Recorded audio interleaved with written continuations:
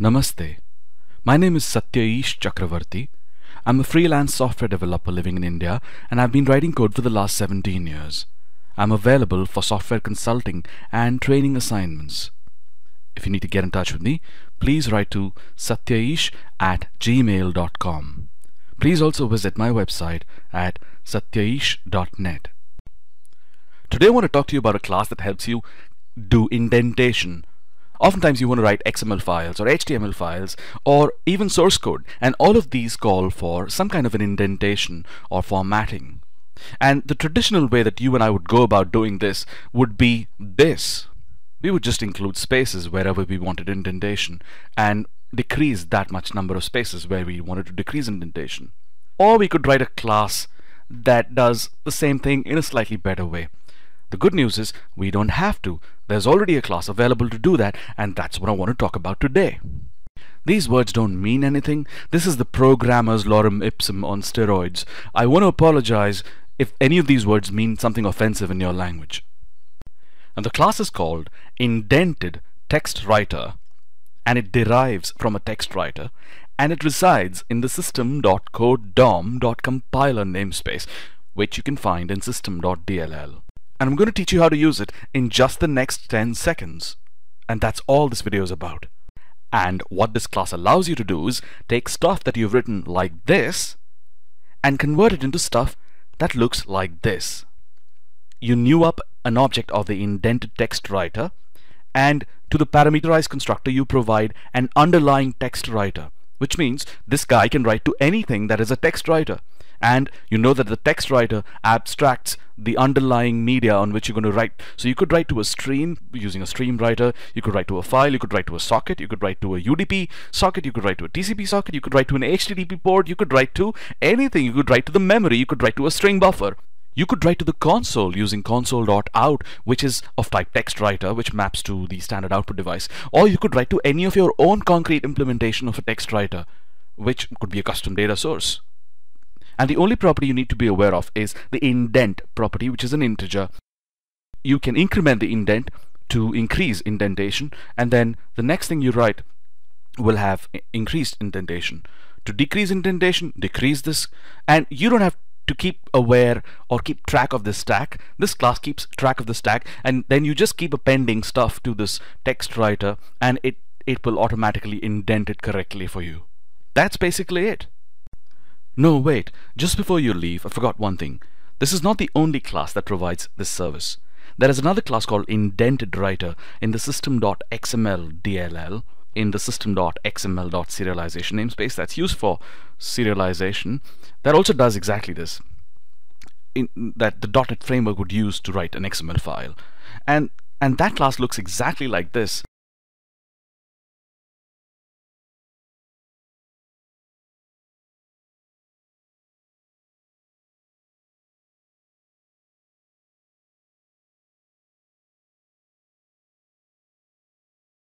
And there's another class. If you go to the XML writer class, the XML writer is also used to create XML documents. It has a create method which takes a text writer, and this create method takes settings, some kind of settings object, which has a property called indent, which is a boolean. You can set it to true or false, and if you set it to true, it then has another bunch of classes that it uses to indent the text, which are functionally pretty similar to this one. Have a look at this method. If you want to generate XML, there's a special indentation provider class. There's a class that will provide indentation services for HTML generation, and so on. But the trouble is that we could have used these classes, but all of these classes are internal, so we can't use them in our projects. And fortunately, but not accidentally, on purpose, intentionally, Microsoft left this class, the indented text writer, as a public class.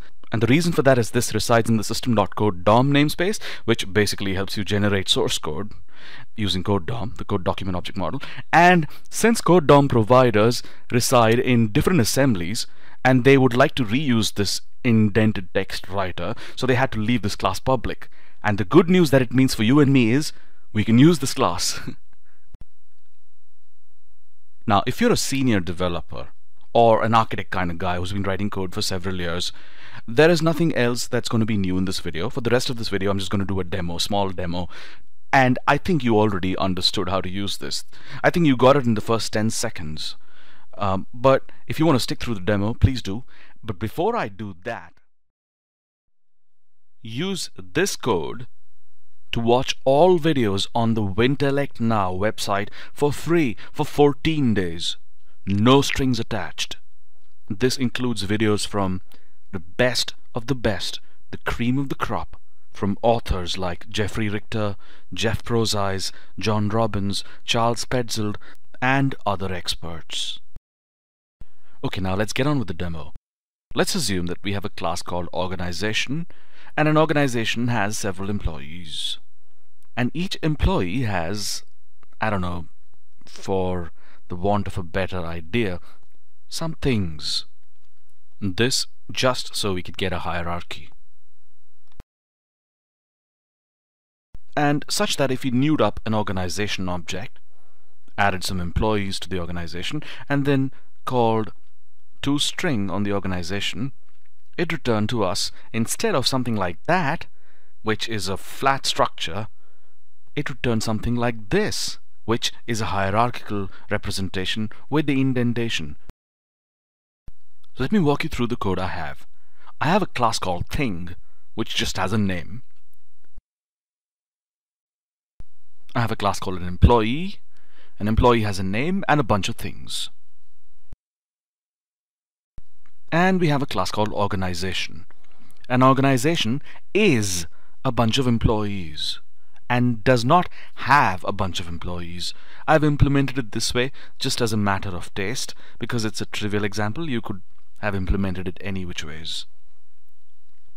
If you look at the organization class, there's nothing special here apart from an iterator implementation, which is apart from implementing I enumerable of t, I have two more methods for adding and removing employees.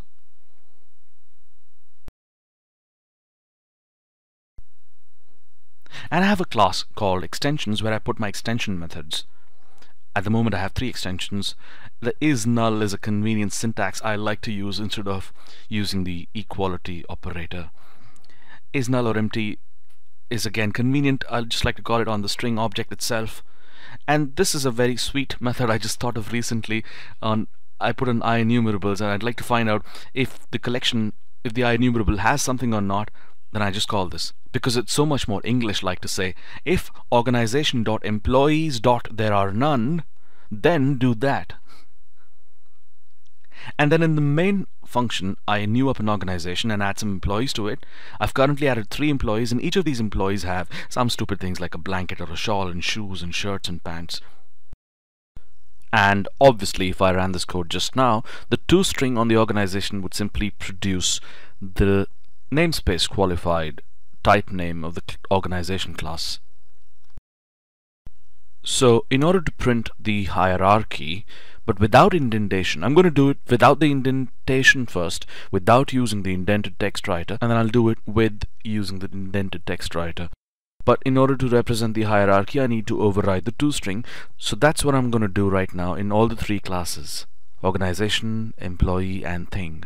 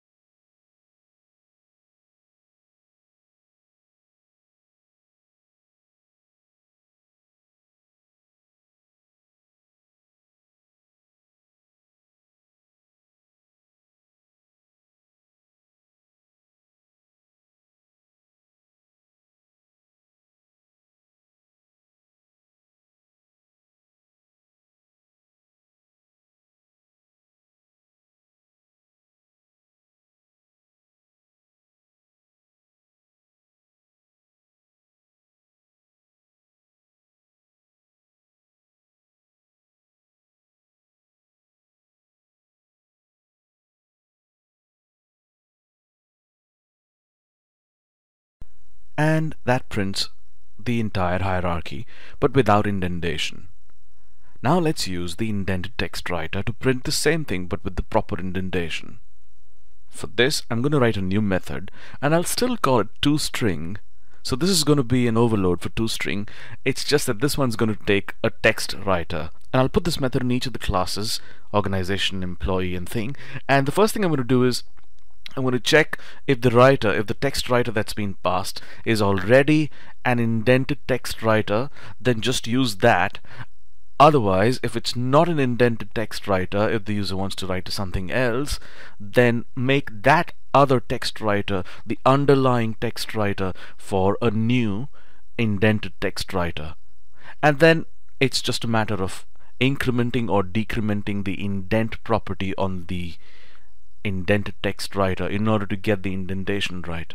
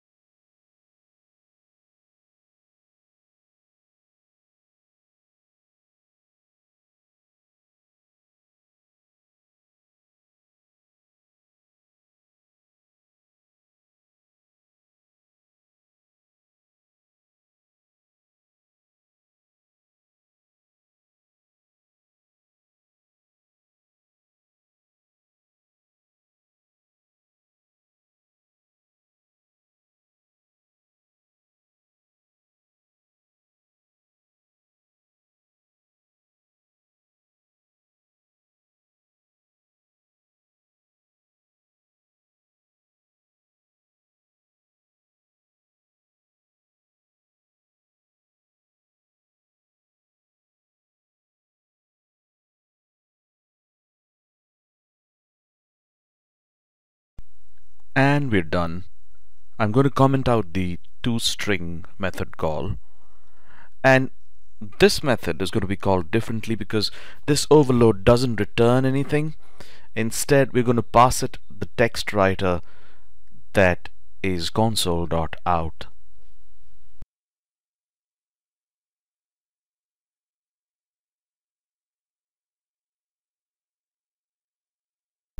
And nope, there's something wrong. Something is wrong. I haven't. Let me fix it. Let me check what's wrong. Oh, I see. We're still calling the old toString method. We should have been calling our new toString overload in all the three classes. We only happen to call the new toString overload in the main function, whereas we should have called it at all the places inside of the organization, employee, and thing class also. So I'm going to go ahead and change that.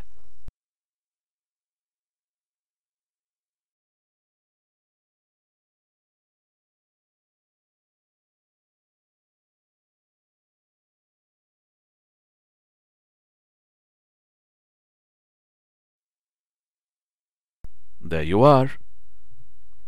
So I hope you learned something new about this little class and how it comes in handy, and I hope to bring you more videos soon. Once again, my name is Satyaish Chakravarti. I've been writing code for 17 years. I live in India. If you want help with software design or architecture, please get in touch with me via email. Namaste.